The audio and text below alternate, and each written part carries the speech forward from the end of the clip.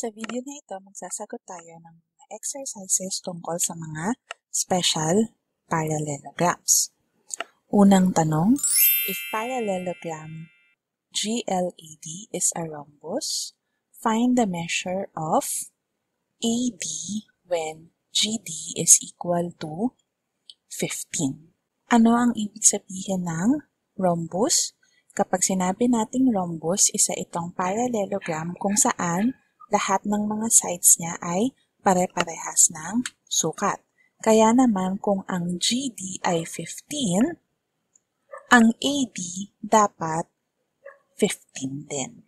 If parallelogram GLAD is a rectangle, find the measure of angle 2 when measure of angle 1 is 38 degrees. Ang angle 1 daw, ito ay 38 degrees. Hinahanap natin kung ano ang measurement ni angle 2. I-recall nga natin na kapag meron tayong rectangle, ang mga angles niya lahat ay 90 degrees.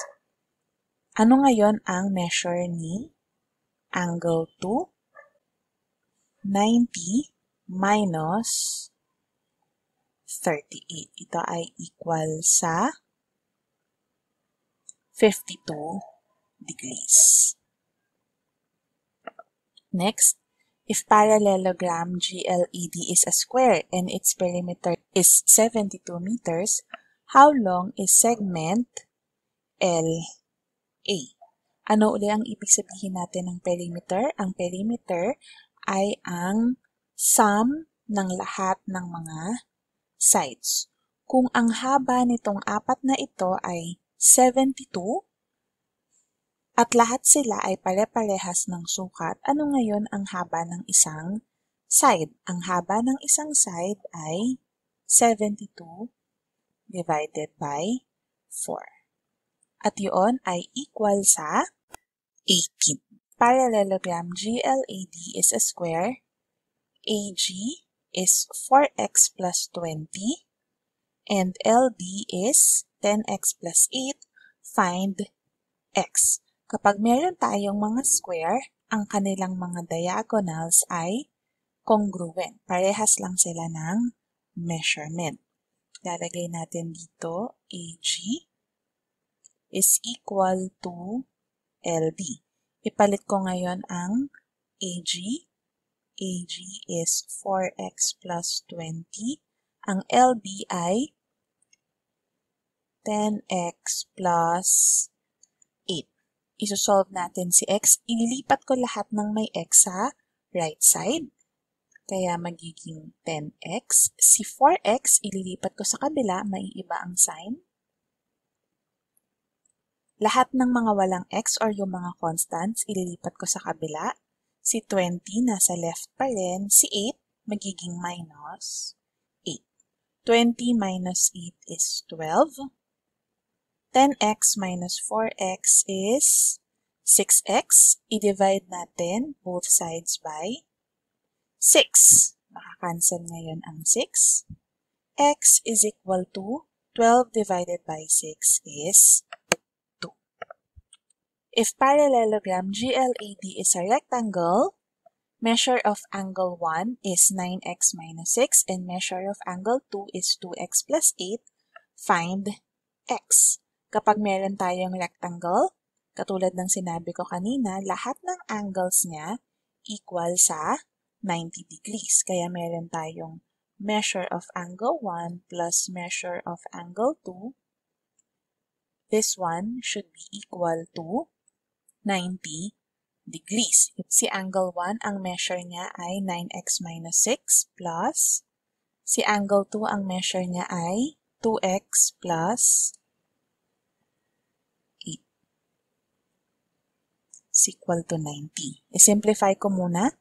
9x plus 2x is 11x. Negative 6 plus 8 is plus 2. Ilagay ko ngayon lahat ng walang x sa kabila para itong sila 11x, matitira lang siya dito sa left. 11x is equal to 90 minus 2. Dahil nilipat ko si 2, maiiba yung sign niya. 90 minus 2 is 88. Dahil meron nakamultiply na 11 kay x, i-divide natin both sides by 11. Ang x natin ay, na-cancel na si 11, 88 divided by 11 is 8. Consider the figure at the right to prove the theorem on square.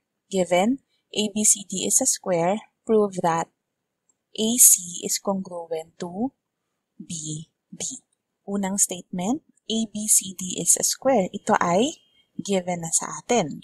Next, AD is congruent to BC. Lagyan natin siya ng tanda. AD is congruent to BC. Anong reason natin para doon? All sides of a square are congruent. Next, BC is congruent to itself. Kapag parehas, ano yan? Reflexive property. Next, ABC and BCD are right angles. Si ADC at si BCD are right angles. Ano ang reason for that? All angles of a square are right angles. Sumunod, ABC is congruent to BCD. Kakasabi lang natin sa 4 na si ABC at si BCD ay right angles. Therefore, they are congruent. Anong reason doon? All right angles are congruent. Next, triangle ABC, ito, is congruent to triangle BDC. Kanina, lagyan lang natin ng marking yung sa DC is congruent to itself. Tingnan natin ngayon yung markings natin. We have side, angle, side. Kaya ito ay SAS congruence.